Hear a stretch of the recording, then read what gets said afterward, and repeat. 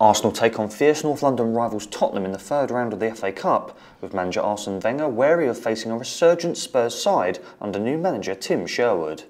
First of all, Spurs has lost one big game against Liverpool, but if you look at their overall record since the start of the season, it is not a bad record at all.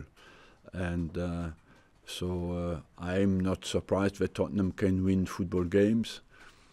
And they won at Man United, but Man United this season, even if I think Tottenham has played very well, but Man United at home is a bit more vulnerable this season, and they took well advantage of that because they played at a good pace going forward. Did you notice a difference in the way they're playing?